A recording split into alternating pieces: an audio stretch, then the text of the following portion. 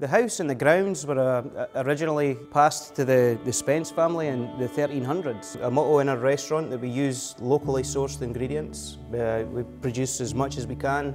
I think I see some roe deer here.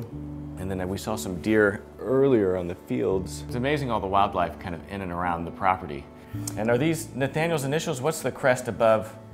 Yes, that's exactly what they are, Kirby. This piece of wood is dated from late 1700s. Really? You know, as old as America. Yeah, yes.